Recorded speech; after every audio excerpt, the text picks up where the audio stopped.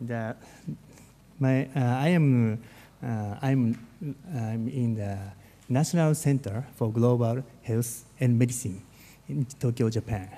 And today, thank you very much to Professor Sanz and Professor Font and Professor Dr. Zapp to invite me to the nice conference. So my presentation is, today's session is diagnosis and treatment of non-tuberculous mycobacterium, NTM. Today I will present minimum requirements for the clinician, because I'm a clinician and I'm not an expert of microbiology, or I'm not the expert of radiologist. So, however, in Japan, I'm treating many patients with NTM. So this slide, this presentation today is contain a lot of knowledge and experience what I get. So today's content is basic knowledge on NTM and diagnosis and treatment and case presentation. The first, what is mycobacteria? So as everybody might know, mycobacterium means fungus like growing on the surface of the end cultures. And these are called acid-fast bacilli on smear. And mycobacterium includes tuberculosis, TB. That is the most important for the infection control. And also it will contain lepri, and the other majority is a non-NTM. So what is NTM? NTMs are naturally found in the soil and water and represent over 180 species. The most of them does not cause human disease. However, only a small number of NTM become pathogenic. And they cannot be identified correctly by gram stain or normal cultures, bacterial cultures. And mainly cause pulmonary infection and rarely skin, bone, lymph node, or systemic dissemination. And generally, more difficult to cure than drug-susceptible TB. So we can find NTM everywhere. In the drainage in the bathroom, or shower head, or aquarium, or filters in the air conditioner, or the shoe box, or gardens.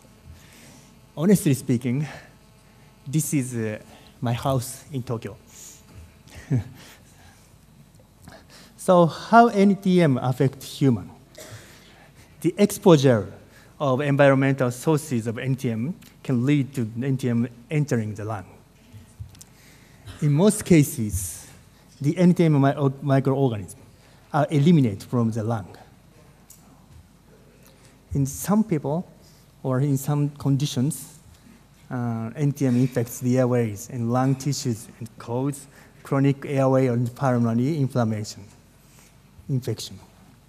So, and everybody might know that the human-to-human transmission is not reported so far. So NTM species causing human disease, which causes human disease. Sorry.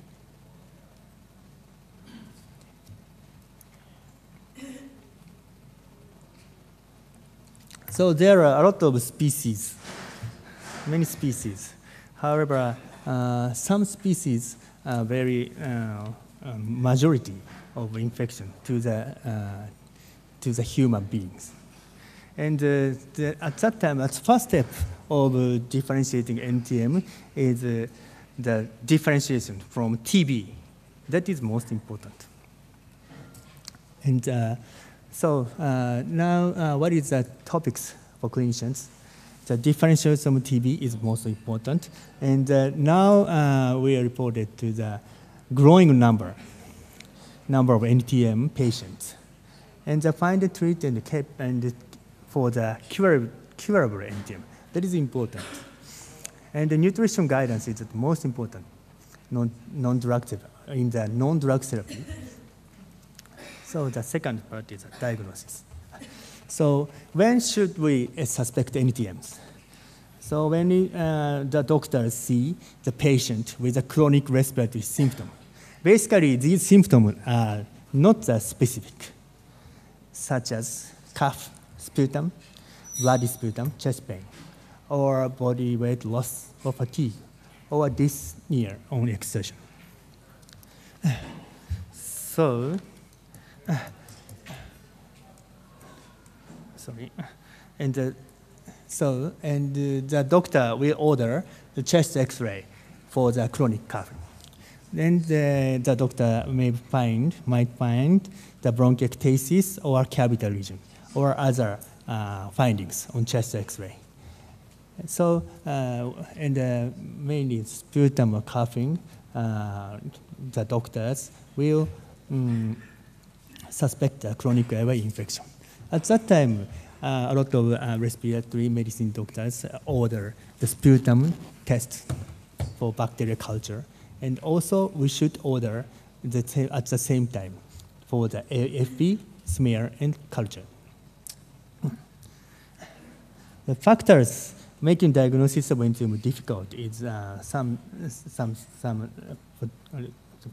non-specific respiratory symptom,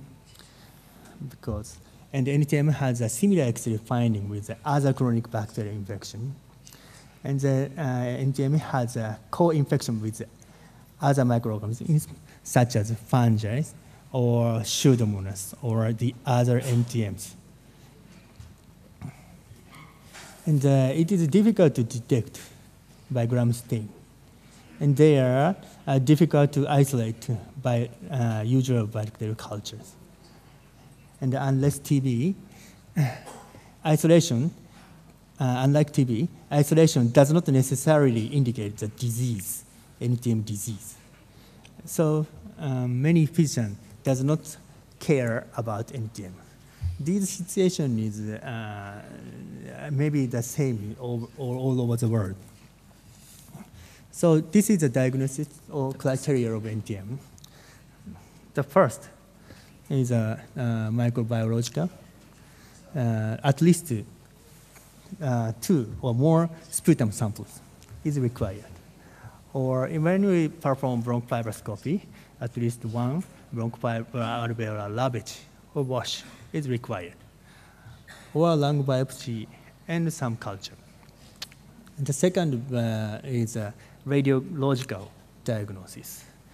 That compatible with NTM shows nodular and cavitary opacity. Later, I will show a lot of chest X-rays. And the clinical is, as I presented, the chronic respiratory symptoms. So the first, I will present the clinical diagnosis. Maybe everybody knows that. So especially the bloody sputum. Bloody sputum hemoptysis is a little bit higher than the TB. So this is the second is radiological diagnosis. So roughly, the X-ray finding of the radiological was of the NTM was divided into the 2 main patterns. The first we call NB type, which is the nodular shadow and bronchiectasis mixed type. And the second is FC type for the fibrosis and cavity region. The other we see in the chest X-ray for the consolidation or volume loss. So distribution of the lung is very important to suspect which kind of NTM is infected. So when we see the upper lung field, at first we will suspect Mycobacterium cancersi or FC type, cavitary type MAC. And very important differential diagnosis is a TB in that region. And the next is a lower lung field. Mainly these patterns of NTM have a disease or finding in the middle and lingual lobe. So this is a differential. This is a differential diagnosis as a general bacteria. Of course, there are a lot of other species of NTM diseases. These have some tendency of getting upper or lower lung field, or some species have both diseases.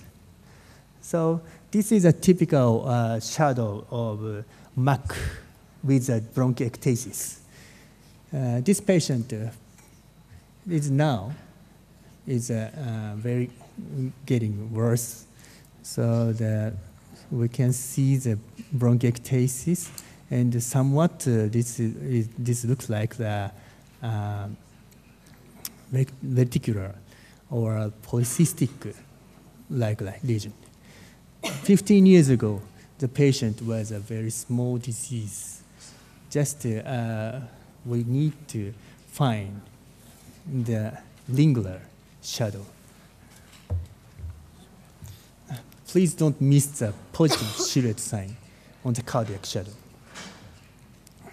So this is a chest CT at 15 years ago, and the reason, the same time as the chest X-ray.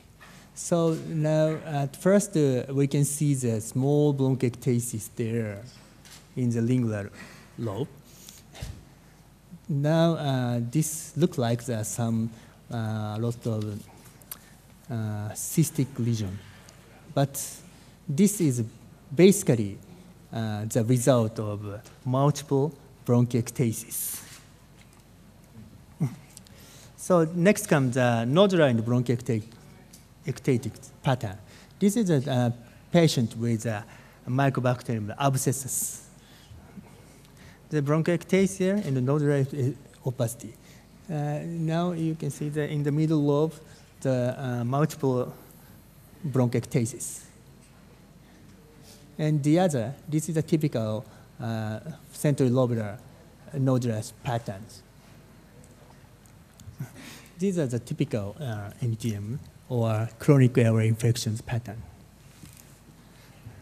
This is a cavitary MAC. Cavity, mostly we can see that that's gone. And also we can see the bronchiectasis lasting to the cavity. This is a upper lobe, some exception. This is a 26 years old male who has some cavitary lesion on the upper lung lobes. At first, we suspected a Mycobacter cancerous infection or TB. However, the bronchofibroscopy revealed MAC. That patient was treated by the surgical intervention. So, of course, when we see the bronchiectasis, there are a lot of different pathogens. This is just like the middle lobe and lingular involvement with bronchiectasis or volume loss. However, this patient has various Staphylococcus aureus or influenza, Haemophilus influenza, bacterial infection, and never we found the MAC. This is not the NTM. So next comes here we go to the microbiological diagnosis. So microbiology minimum requirement for the clinician is at first to take the correct sampling. This is a sputum correct sampling. If we have a patient has a lot of sputum, it is very reliable to the outcome. However, many NTM patients has a cough or chest X-ray abnormal shadow, but no sputum sometimes. So in that cases, we will recommend the bronchofibroscopy or induced sputum with a hypersaline nebulizer. However, when we use these kind of intervention, so we have to take care of the contamination of NTM. So in the laboratory, we need to understand which kind of processes is performed in the laboratory setting. The first is microscopic finding and rapid genetic diagnosis, such as PCRs or AFP cultures. And then finally, the lab technicians will identify the species. And then we will perform the therapy or observation for the patients. So this is very small. So this is a microscopic finding of Mycobacterium tuberculosis and cancer. Basically, these positive finding is we receive the report just AFP positive. But when we ask the laboratory technicians, some suggestion will come. This, you can see the Mycobacterium cancer is just positive for AFP. However, this looks like the small dot or ladder-like sign. This is different from the typical TB or MAC. And the next step is a rapid genetic diagnosis. And now we have a gene expert in the diagnosis of TB, or some PCR method. Within the 1 day, we get the result for the MAC or intercellular. However, for the NTM, the identification we require, or other NTM, for most of NTM, the identification of will require culture-based techniques, which takes more than 1 month. So this is a AFP culture method. There are 2 methods: liquid culture and solid cultures. So these each has some characteristic. In the liquid media, when we have AFP, we will see the microscopic finding with TB or Mycobacterium abscessus, which shows a code formation.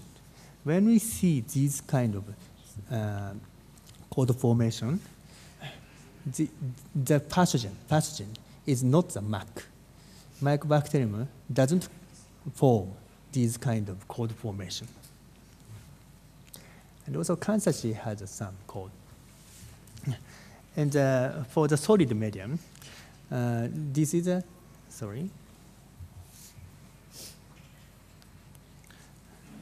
this is a TB and the MAC and cancer and abscesses. You can see there's some difference between them. So basically, TB is look like the rough colony, and MAC and cancer is a smooth colony, and abscessus also rough colony, but it will grow very fast. And this is a yellow. You can see the yellow.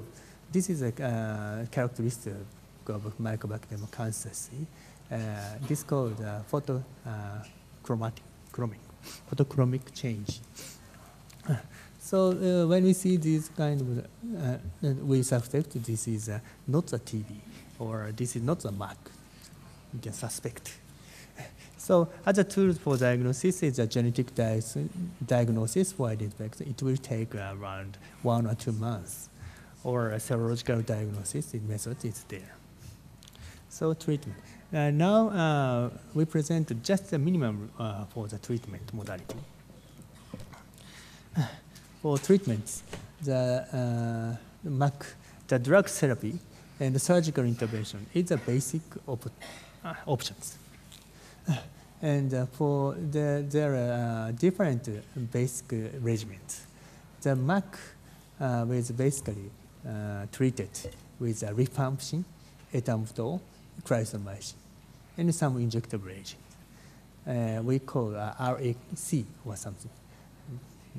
Then the Mycobacterium cancerci look like almost the same regimen with a TB. Is isoniazid, rifampicin, and etambutol. And Mycobacterium abscessus, this is a rapid grower. It's completely different. These kind of TB, anti-TB agent is not effective.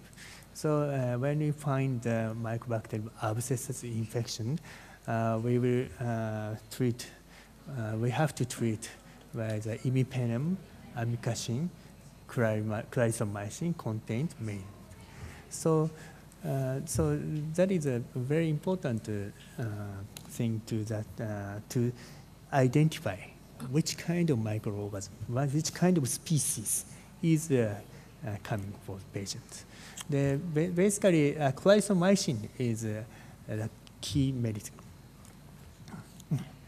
So my final part is case presentation. Now we speak some typical characteristic. When you see the chest X-ray abnormal shadow in the lower lung field, we suspect at first MAC. This is a case already presented. The second is the other type of MAC. This is a cavitary, have a cavitation.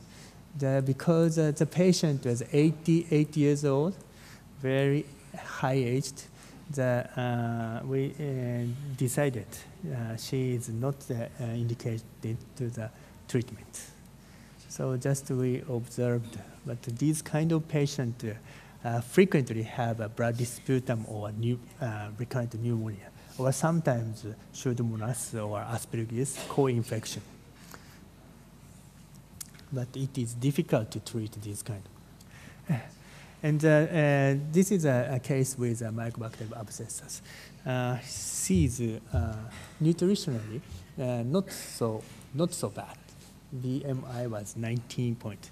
She tried to eat a lot of foods, and appetite is okay.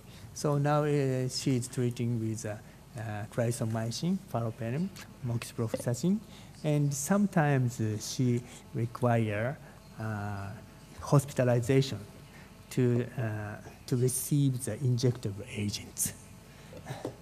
Now still she has a refractory, however, disease are not so rapidly growing. The nutrition is very important. The case 4 is a Mycobacterium cancerci. This patient is a rather aggressive disease for the typical Mycobacterium cancerci infection, because this, you can see the very large extent of chest consolidation, and at that time, sputum AFP smear was positive, but morphology is not typical for the TB. So first, we suspected by chest X-ray and symptom, we suspected TB. However, the morphology of microscopic finding was different. So we decided to give the patient with HRE treatment because we suspected Mycobacterium cancer. It was a very treatment reaction is good clinical course. This is the curable NTM. The cancer share is very easier to treat. So there are some difference between TB and cancer C is reported.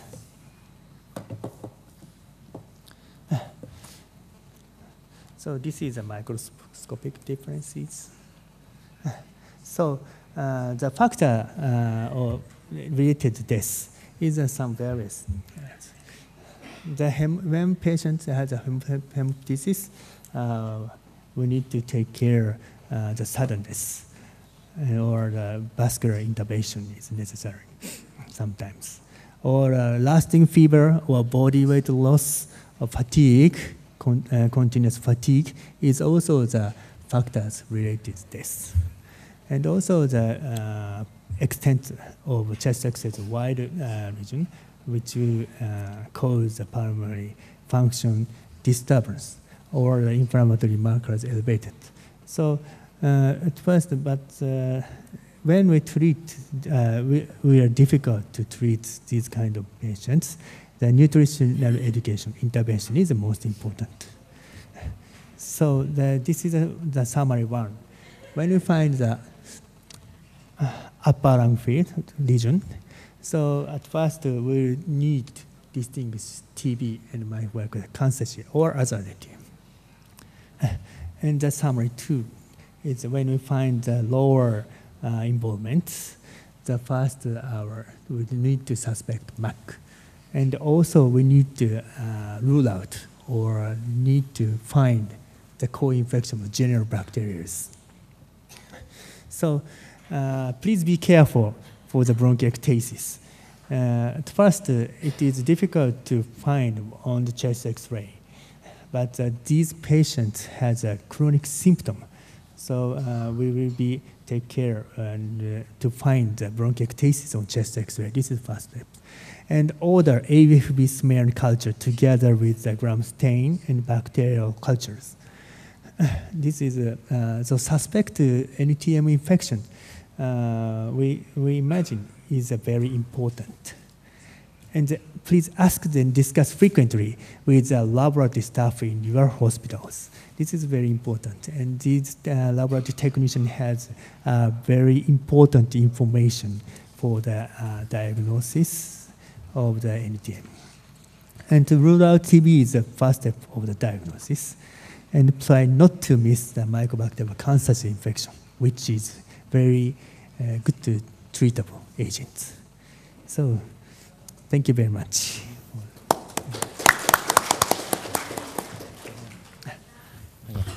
Vâng, xin cảm ơn